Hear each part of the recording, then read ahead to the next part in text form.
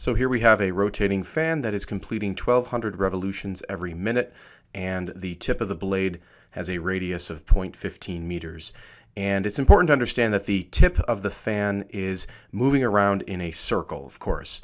And so in order to find the distance that the tip of the fan moves in one revolution, we simply need to find the distance around the circle. Now, of course, the distance around a circle is also known as the circle's circumference. So really, part A is just asking us for the circumference of this circular path. We know that circumference is equal to 2 pi multiplied by the radius.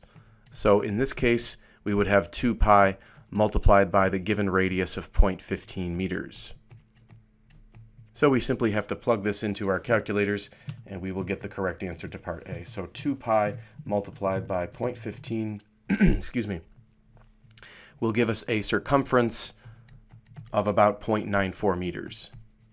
So this would be the correct answer to part A.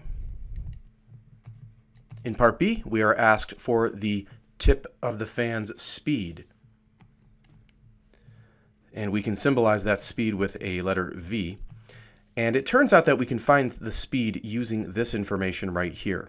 We can rewrite that as 1200 revolutions over 1 minute. And we will perform a basically unit conversion here. We just determined in part A that 1 revolution around the circle is equivalent to a distance of 0.94 meters.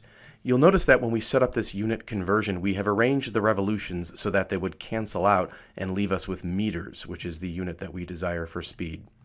But right now we have it in meters per minute. We probably need this in meters per second.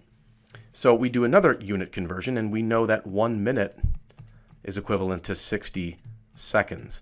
And again, the way we've arranged it is in a manner so that the minutes would cancel out. If you look carefully, you are now left with a unit of meters per second, and that's the typical unit of speed that we would like.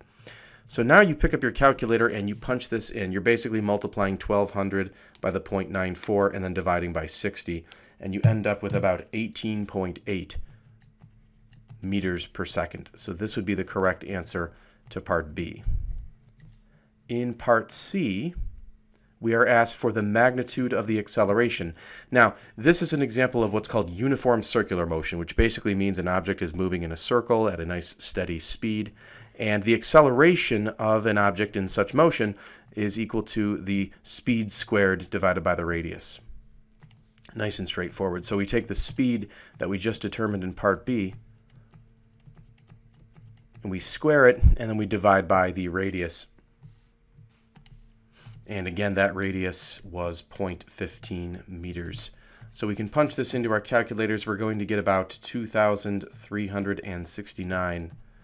And then we're going to end up with meters per second squared. So this would be the correct answer for the acceleration in part C. And finally, we need the period of the motion. Now, we may have learned from uniform circular motion that the period is symbolized by capital T, and it's basically the distance divided by the speed. Now again, the distance was the circumference. It was 2 pi r divided by the speed. And we've actually figured out these values already. Remember, in part A we figured out the circumference, and that was the 0.94 meters, and then we divide this by the speed that we obtained in part B, which was the 18.8 meters per second. So basically we divide these values, and when we do so, we should get a period of 0.05 seconds. So this would be the correct answer to part D.